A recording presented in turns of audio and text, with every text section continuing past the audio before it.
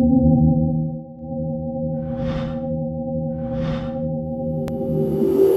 title does indeed promise communicating systems. The title,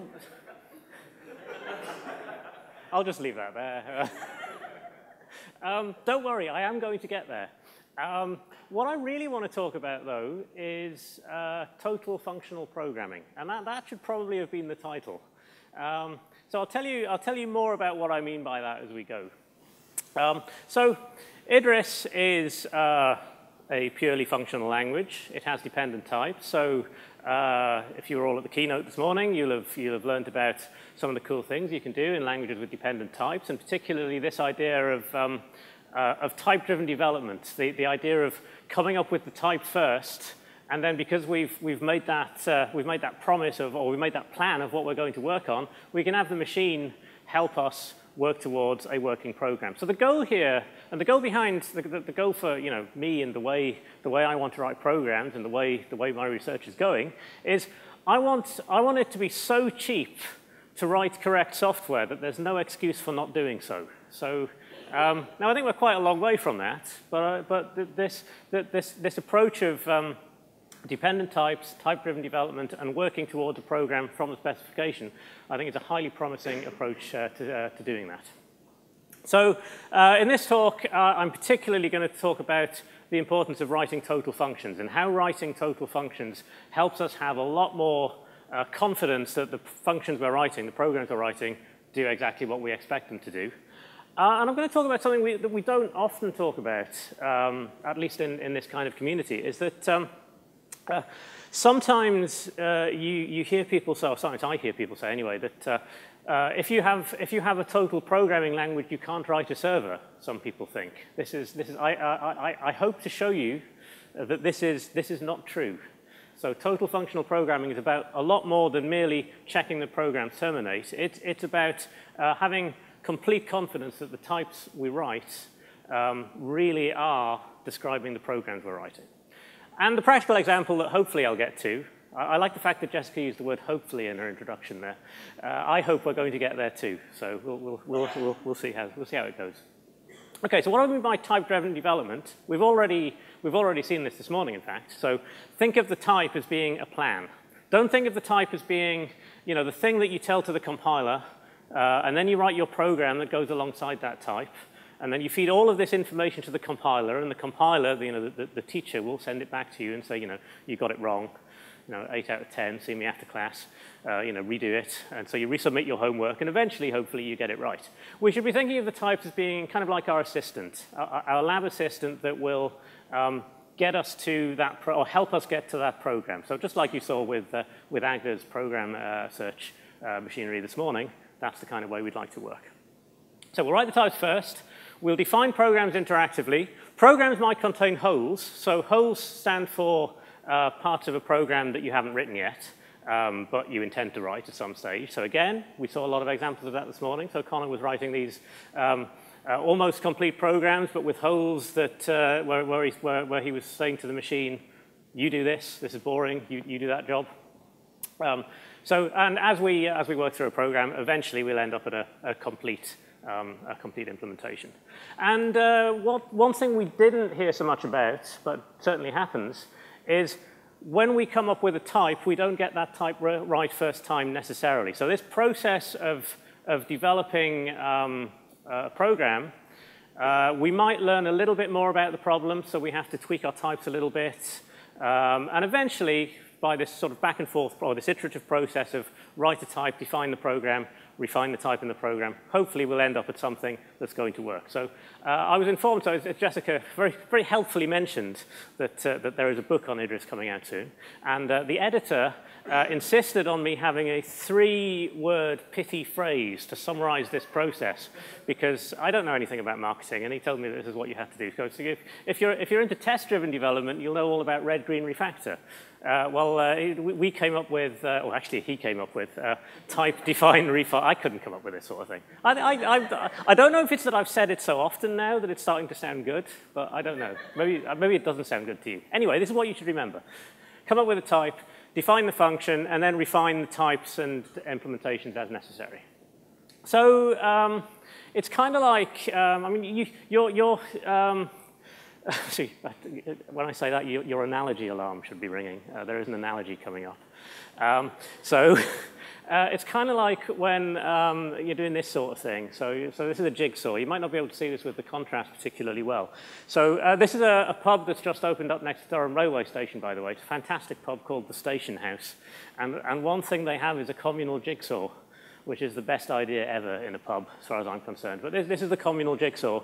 And a couple of weeks ago, we were trying to build a picture of the Coronation Scot. So this is type-driven development in action, because I can't reach this high, so I'm going to resort to the laser pointer.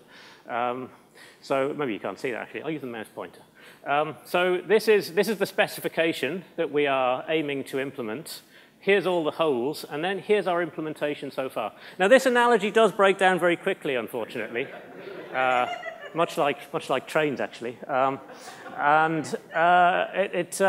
It breaks down because this train stays the same the whole time. But let's go with it anyway, just to persist. Now, this what we have here, this minimal program. So we'll work through it. We'll write a few more bits of the program. So here's a programmer working on this program. We've got a few things that we're going to fill in. But what we have here, this image, this is actually well typed, because all of the bits that we've put in this program, they're there and they work. So if I didn't care about totality, if I was only writing partial programs, I could solve a partial jigsaw and I could say, look, I've finished. I'm done. Get the next jigsaw out. Move on. Let's move on to the next jigsaw. But I can't really do that. A program is not complete until we've got all the bits in there. So you wouldn't take a specification and say, right, I've done most of this. I haven't dealt with the errors. I haven't dealt with, I've dealt with the happy cases. I haven't dealt with the error cases. But it type checks, so it's fine. So you wouldn't do that. You certainly wouldn't do that. So the fourth road bridge is nearing the end of its life. So this is what we have now.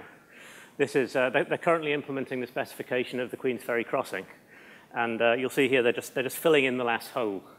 So again, you wouldn't be particularly thrilled if they said, well, we've fit the specification so far, and we've got this little bit left over, but you could just drive a bit faster, it'll be fine. So you wouldn't do that. But we happily do this in our programs. We happily run things that aren't complete, because we think these cases don't necessarily matter. So total functional programming is about writing programs where we know we're going to get an answer. We know we're going to get an answer of the right type. So this means one of two things in practice. So these aren't especially formal definitions, but for the purposes of this talk, I think they'll be fine. So a total function is a function which, for all well-typed inputs, it will either terminate with a well-typed result, so with the type we said it was going to have, or, and this is the crucial bit that allows us to write interactive programs, or it will produce a finite and non-empty prefix of some well-typed infinite result. So think streams. So say you're generating an infinite stream, but you only generate the first few things in it, that kind of thing. So why do we care? Well, I claim that if we care about types, we should also care about totality. And the reason we should also care about totality is, imagine you have some function f of type t. Let's think about what we know if that f is total versus what we know if it's partial. If it's total, we know that whatever happens, it will always give a result of type t. I'm not saying anything about how long it's going to take. It might take a very long time. But when it gets there, it's going to be a result of type t. There's certainly no accidental infinite loop. Has anyone ever written a deliberate infinite loop that didn't produce anything? I mean, I hope not. Someone's going to tell me perfectly valid reasons for that now. Please save them for later. I know there are perfectly valid reasons. But if it's partial, on the other hand, then all we know is that if it ever does produce a result, then it'll be of type t. And how are we going to find out if it produces that result of type t? We're going to run it. Well, that's not quite what I want. I don't want to know if I kind of do want to know if my program is going to give the right answer afterwards, if I know that it's got the right answer. But I like to know up front if it's going to produce the right answer. So I've called this T, and someone remarked over lunch that we functional programmers like to give single-letter variable names to things, and it doesn't help anybody. There is a reason I picked T here rather than, say, type, and the reason is that T could also stand for theorem. So This is sort of part of what I mean about making it easier to write programs where we know they're correct. Thanks to Curry-Howard, if you have a type, that type is also a theorem that you might be proving, and then your implementation of that program, your implementation of F, is your proof of that theorem. So I'll show you some examples of what I mean by this for writing total functions in Idris. Hopefully, this is kind of also by way of an introduction to the syntax if you haven't seen it before, and to help you with what's going on later on. So let's. So I have an atom buffer here. I like to use atom rather than Vim or Emacs when I give talks, because if you pick Vim, everybody looks at your talk and thinks, oh, I liked your talk, but it's a shame I have to use Vim. Because for some reason, people think that if you use Vim, everybody has to use Vim. So I'm using atom here because that way I can alienate an entire audience rather than just half of it. So there you go. I don't actually use Atom in practice. So there are Idris interactive modes for Vim and Emacs and Atom. So all of this stuff I'm doing in Atom, you can do in a text editor as well. Did I say that out loud? I'm so sorry. I'm so sorry. I really, really shouldn't say that sort of thing. Right. I'm going to be in so much trouble when this goes on the internet. Sorry. Right. So is that OK for font size? It was when I checked earlier, so yeah, you're OK. Good. So vectors you've seen this morning. So it's the same sort of idea. They're lists indexed by length. And just to show the basic idea behind this type-driven approach in Idris. So I've got zip width. Zip width is a function that's got two vectors side by side. It's kind of like two sides of a zip.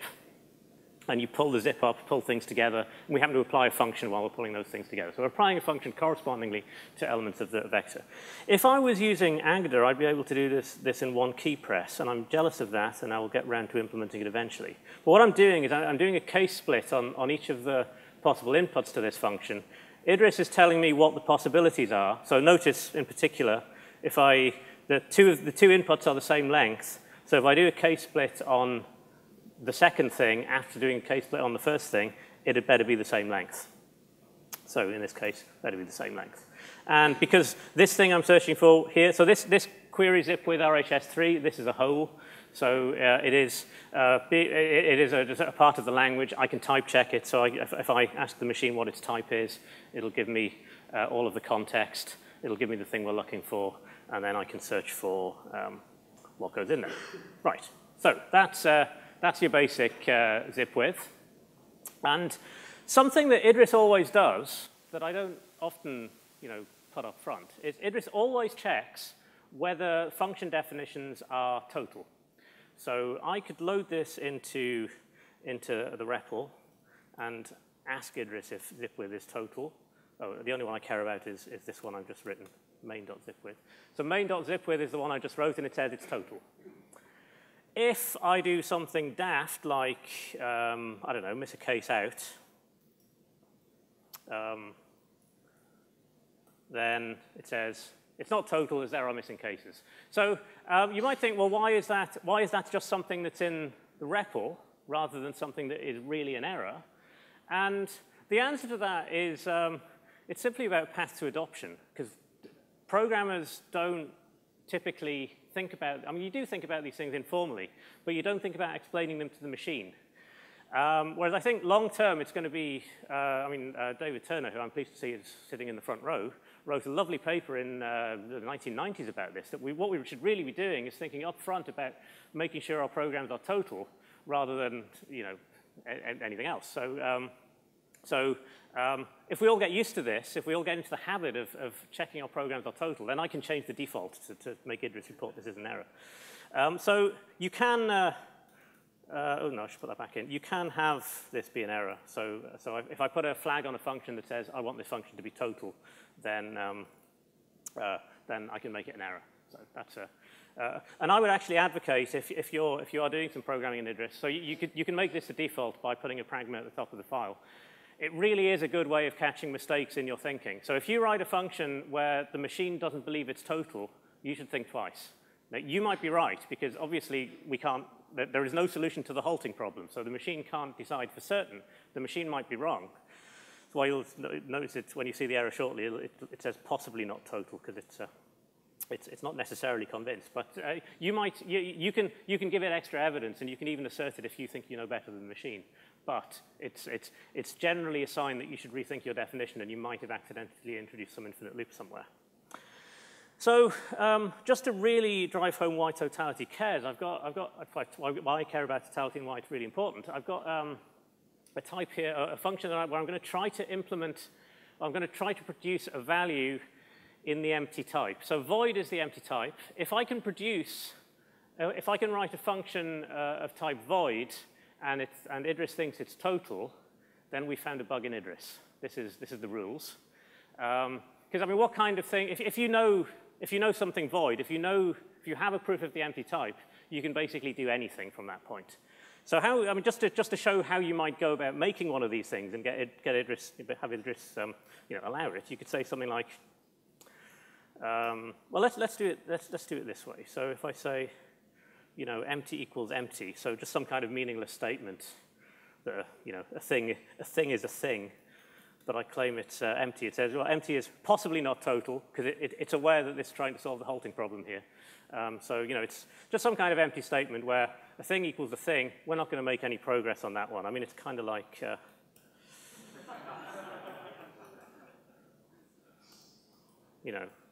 some kind of meaningless empty statement like that. And it's so if I say if I try to claim it's total, then it says, well, Brexit is possibly not total. So we kind of knew that already. Right, so let's move on. That's termination. I've alienated the other half of the audience now. So that's termination. What about productivity? Because we're going to need productivity before we get onto this communication. This is going to be crucial. So what if we try counting from, so building a stream of numbers, counting from some number upwards. So let's try to add a definition. And OK, so if I'm trying to count from k, then I'll stick a k on the front of the stream, and then I will make more stream. So this is counting from k plus 1. So this is building a stream rather than consuming a stream. So it's productive. We have a k that we're gluing onto the front.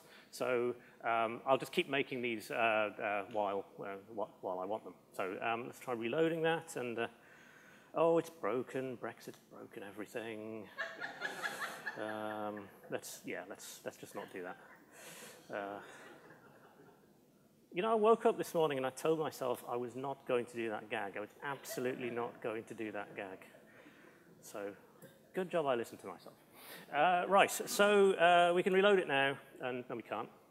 Yes, we can. So we've got count from. If I try running count from 10, then it will say, so this is the interesting thing that's happened. Rather than producing an infinite stream, it's produced a thing, and then it says, well, when you ask me for it, but not yet, I will start counting from 11. So this delay says that, I want to produce more of the stream, but I've already produced the finite prefix, and that's all you've asked me for, so I'll produce more later on. And how do I get more of that stream is the question. This is the crucial question for certainly when you're running interactive programs. And the answer is I have to provide some kind of fuel to drive this computation. Is this your analogy, Connor, the fuel-driven thing? I think Connor is the one to thank for calling this fuel-driven. So we're trying to produce some. We're trying to work through this stream and get some things out of the stream. So we have to provide some fuel that allows us to generate these things. So the fuel comes in the form of a natural number. So if I'm trying to get the first k things out of a stream, then, well, what are the first 0 things in a stream? It's an empty list. And what are the first successor of k things in a stream? Well, it's the first value and then the first k things in the rest of the stream. So let's reload that. And if I now try saying, let's take the first 5 things from a stream where we count from 10. And this time it's because I've asked for them, because I've provided the fuel, then that delay has been forced. So we've got more stuff. So what I haven't shown you is whether that's total. and it is total. The reason it's total is because we're producing a finite non-zero prefix of the stream. So Idris is happy to do this because it knows, because it's guaranteed to produce that prefix in all cases, it knows that when that fuel eventually does show up, it will be able to make progress. Okay, so what does this all have to do with concurrency and interaction? Way Idris checks for total, just to hammer that home. Idris is checking coverage, so we saw that with zip width. I took out the empty list cases and it said no. Checking for termination, so this is again in the zip width case, the recursive call was on the smaller thing, and in the empty type case, it was something that didn't have a decreasing argument. And it checks, it also checks whether something is productive. So if these coverage in either termination or productivity hold, then you have a total function. So what I'd like to do, I'll do a commercial break first. So this is the reason I do this is there is a discount code for this conference, valid only during this conference, I believe. So you can get 39% off this thing, and it is going into production next week, which basically means the desktop publishers get their hands on it. So you can have it soon. So just to put that up now to get you thinking. And all of this stuff I'm presenting, it's basically in here. So right. So what about interactive programs? Like Haskell, so if you know Haskell, you'll have written programs with I/O. So just like Haskell, Idris works with an I/O type. And I like to think of I/O as being a description of interactive programs. Well, to be honest, the reason I like to think of it that way is because that's just what it is. I/O is a type which describes interactions.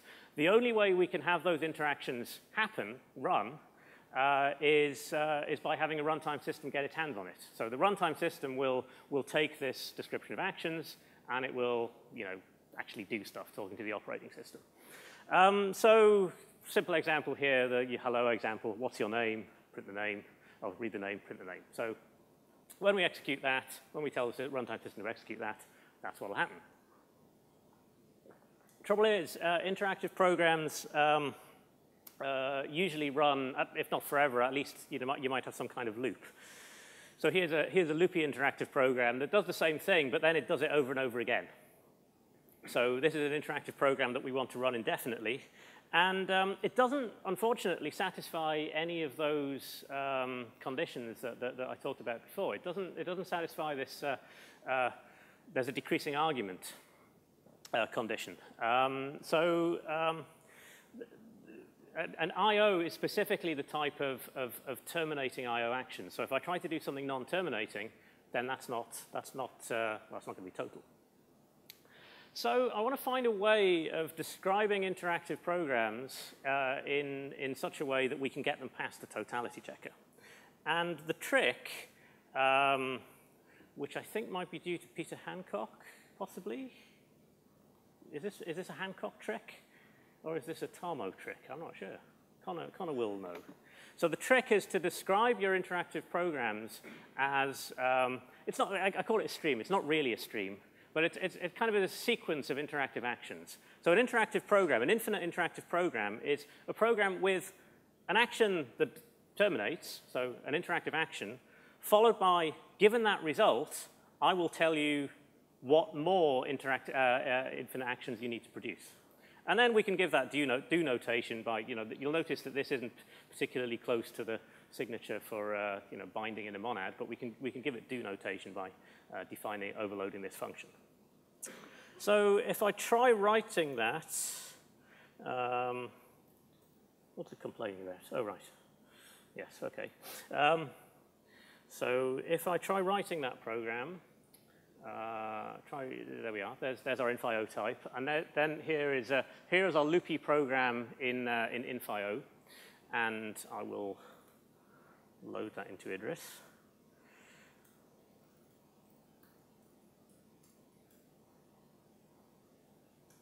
And check whether loopy is total, and it says now loopy is total. The reason being that we have a prefix. We now have a non-zero finite prefix of stuff to do before we make the recursive call. The only unfortunate thing is we're going to have difficulty running this. So we're going to have to explain to the machine how to get around to running this program. So one simple way to do it would be to define a run function. So we have a so just like with I/O programs, when we execute them, we're kind of explaining to the runtime system is getting hold of this program and then doing stuff. So we could do something like say, okay, let's take this interactive program and turn it into I/O. The problem is the thing that runs it is going to have to be partial because there's going to be some recursion going on here. But I'm not entirely satisfied with that because I want as few things as possible to be partial. So what we'll do is we'll take this fuel analogy too far, and we'll add a fuel argument to our run function.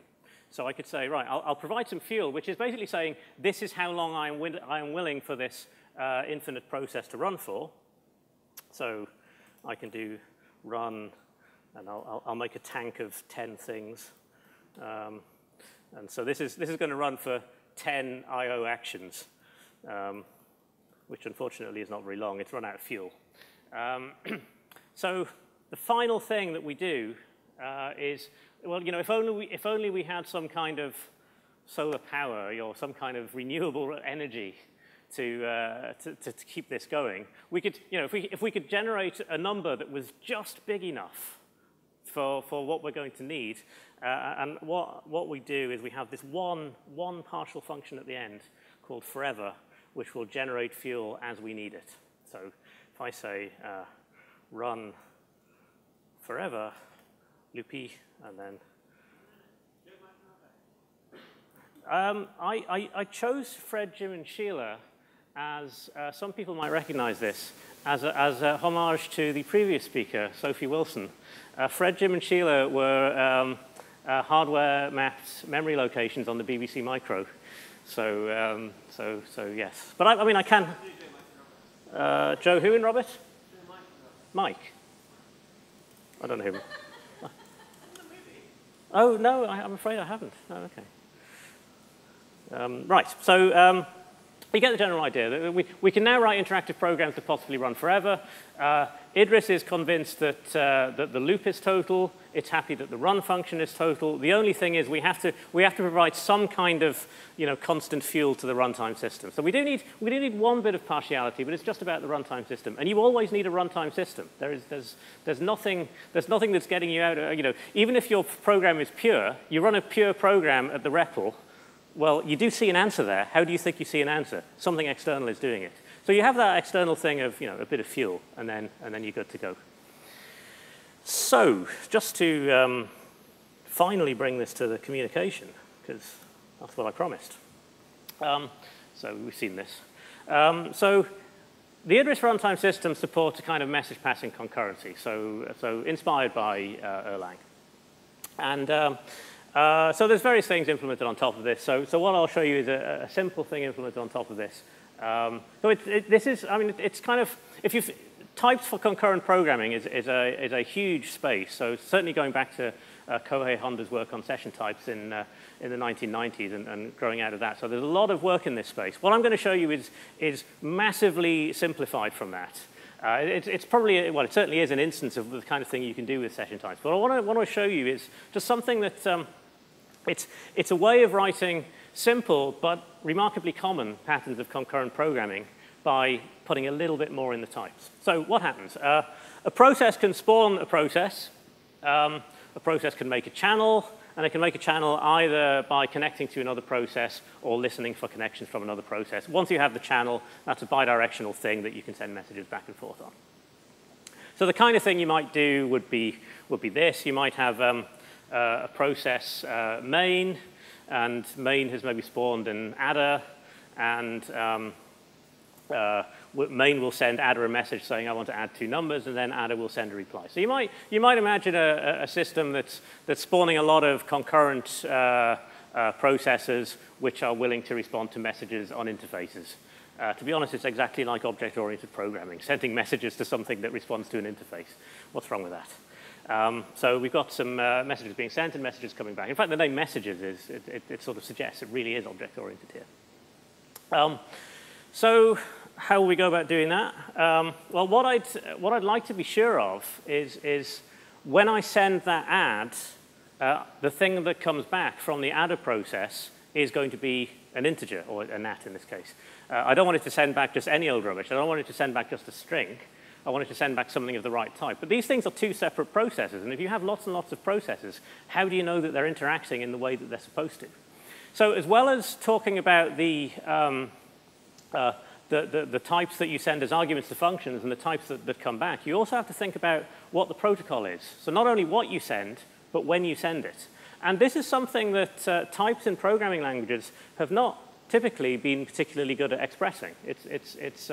But you see this sort of thing all the time, doing things in the right order, doing things on resources at the right time. So you know, if you're writing a network server, you create a socket, you bind that socket to an address, you listen for connections on that socket. And you've got to do these in the right order, and the socket's in a different state at every time. What's the type of a socket, though? Int. Well, that's... but it's in a different state at every point. So this is the kind of the thing that's going on here. It's, we have a process that's in a different state at each point. So somehow we want to be able to encode that using the type system. So because I've only got a few minutes left, I'll just show you the program. And possibly by showing you the program, I'd hopefully convince you that you could have written this program. So I'll start by defining an interface for the concurrent communication. So I've just got one kind of request. I can add two numbers.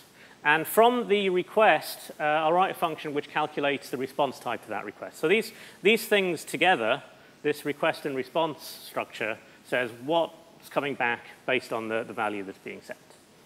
And to define a server, notice that a server has to be total, because there's no point in having a server that runs forever if all it does while it's running forever is just, you know, nothing.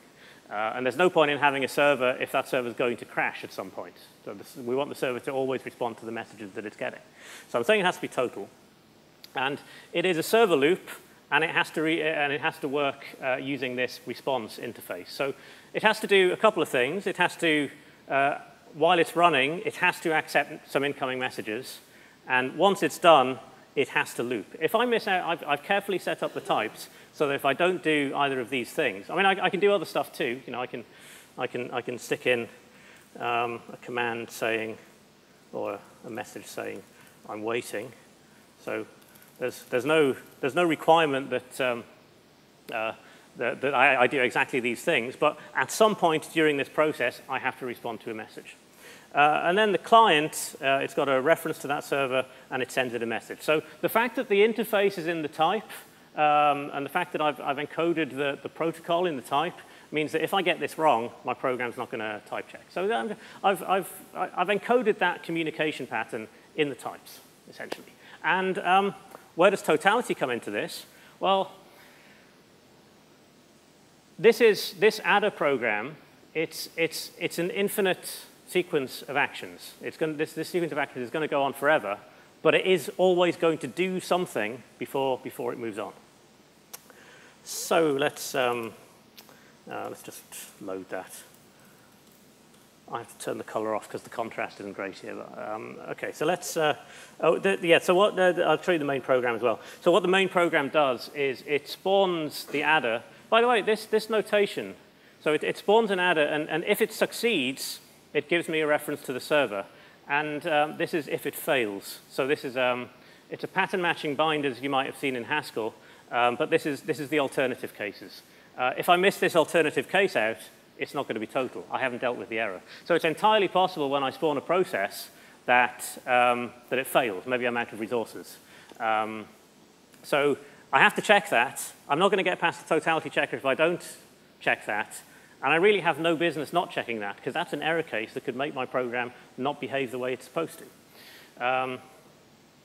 OK, so it spawns the adder, and then it just runs. And then main has to be partial, because we're using this forever. But we're keeping that forever as small a box as we possibly can. So if I execute it, then it's not particularly exciting. You see I have a prompt, and then eventually I'm going to type in a number, and it's going to send a message and get a response. I've just got this in to show you that that something is going on concurrently. So there we are, 100 plus 94 is 194. So just to show what could possibly go wrong here, if I said that a server, if I've got a picture, I just happen to have a picture, so I'll show you the picture. So what a server has to do in order to be a valid server is it really has to respond to a request, and then it really has to keep going forever.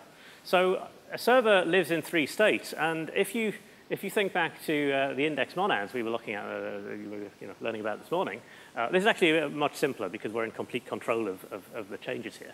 But we start in a state where we haven't received any requests. When we respond to something, I think I called it accept rather than respond. So when we accept something, we move into a state where we have now processed something. So once we've processed something, that's fine. We can loop once we've processed something because we've done something on this iteration.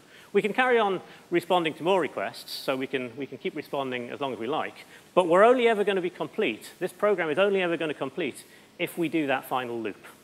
So the type of server loop is implementing this state machine, and we're making that state machine explicit in the type. So if you start looking, state machines are literally everywhere. And yet we don't encode them in the types. These are things about our program that are absolutely crucial. Think of the socket example. It's absolutely crucial to the operation of the program that you do things in the right order, and yet we don't put them in the types. Why are there things about our programs that we know and we're telling each other, but we don't put them in the types? So this sort of thing, you can draw it in just 3 circles and a few arrows. Let's try to put it in the type. So what happens if I do that wrong? Like, so let's say I don't bother looping. It says, type mismatch between sent and complete. That means you're supposed to be in the complete state, but you're actually in the sent state. Or if I don't bother responding to a request. And it says, type mismatch between sent and no request. Well, I can't loop. I'm supposed to be in, I'm in the no request state. I'm supposed to be in the send state. So this doesn't work either. So this actually comes back to a point this morning about error messages as well. So, I mean, these error messages, the main problem with these error messages is that they're long. But you do see explicitly what the problem is, that there is a mismatch between the state we're in and the state we want to be in. But the point Connor made about we don't have type error messages, I think is an important one, because when I wrote this program, I didn't write this program in one go. I didn't just write this out and hope that it would work. I did something a bit like this. I said, well, I've got most of the program, and then I've got a hole for the rest of the program. So it says, this hole tells me something really useful about the rest of the program that I have to write. It says, you are writing it, so it's normalized to type. This server loop is a type synonym, so a type level function. So it says, I'm doing something that processes something that gives a response. And you're currently, or the process is currently in the state sent, and somehow I have to get into the state complete. So by this type-driven approach of where have I got to, where do I have to go, I'm not going to get that kind of type error that I just showed you because I followed this hole-driven approach of writing bits of the program as necessary. So just hammer that home a bit more. What happens if I don't do the accept? Well, I'm now in no request, and I have to get to complete. So the types are telling me the state transitions that I have to do in order to make some progress here. Right, so, and I guess, so I've got I'll make it about a minute or so. So I'll just show you what the definition of process is. I'll present it without comment, and then I'll comment. So we've got, I've got a definition of the states that a concurrent process can be in. And then I've got the process type. So the process type says, I have an interface, the operation has a result, and then there's an input state and an output state. I think that's a perfectly reasonable thing to put in a type. They're things that we know about this operation, so let's put it in the type. And then the operations that you'll see are that I can send a message to some server with a particular interface as long as I'm using the right interface. So this is the return type. It's going to be a response on that interface. And I can send things at any point. It doesn't matter what state I'm in as a server because I'm not doing any server activities here, just anything. Or if I can accept something provided that the thing I'm working with is in a state where it hasn't received yet, and that moves me into the send state. So I can accept something at any time. The important thing is when I accept it, I move into the send state. I can loop, that moves me from the send state to the complete state. So all of these operations, it's just like the types you'd see for any kind of operation. It's just that we've got these additional two arguments of the state we're currently in and the state we're moving to. So that particular function, or that particular type, by the way, it went through, I think, about 4 or 5 iterations before I hit this point where it was doing the right thing. So, the question of, you've got to get the types right. Well, you've got to get them right, but once you have the types right for some library, which you can then give out to users, you don't have to get it right again. People can then take the benefits of this type that you've sweated over. OK, so I've talked about all of this. So just to finish off, all of these ideas I'm presenting were invented by other people. And there are things you can read about these things. So one I would highly recommend, this one, I've listed them in order of something, I don't know. Certainly I intend to put this one first because I'm really, the message of this paper about strong functional programming is that writing total functions should be the norm, not the exception. And I think this deserves a lot more attention. It's a very accessible paper if you're familiar with a functional programming language, so I would highly recommend you take a look at it. And just to say that a lot of people have been thinking a lot more than I have about writing interactive programs using a dependently typed language and still getting the benefits of totality and still getting the benefits of reasoning about what those programs do.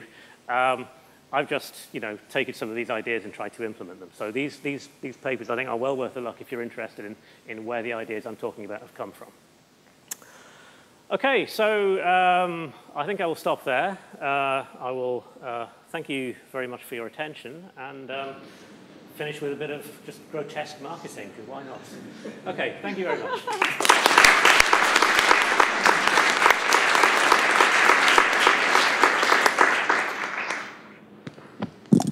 We do have 3 minutes for questions. OK. Thank you very much. Many questions, but just one. A couple of days, it's fine. Yeah, brilliant. So in your communication between your different processes, you didn't need to use the infinite fuel of tank for that one. Oh, I did actually.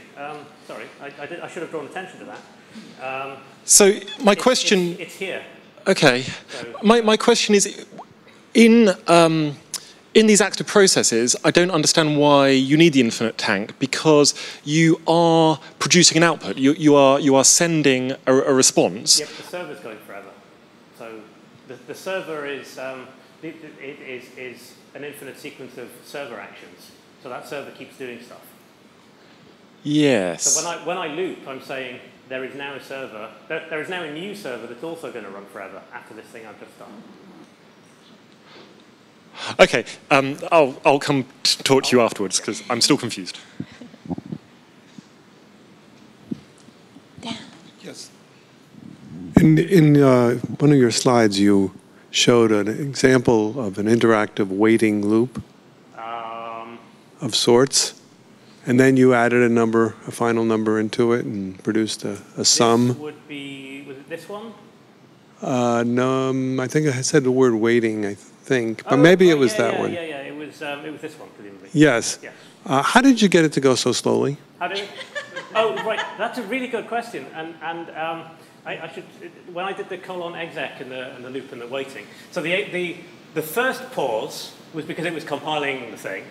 The second pause in this accept is the particular implementation of accept I'm using has a deliberate 1 second block, because otherwise that wouldn't have worked as a particularly good demonstration. So I should have said that explicitly, because you're now probably all thinking, wow, Idris is incredibly slow. No, I did put in a 1 second pause deliberately. Yeah, I mean, a real concurrency library would allow you to talk about these things, would allow you to say, oh, I want this to block for a long time, or I want this to just go if there's no messages.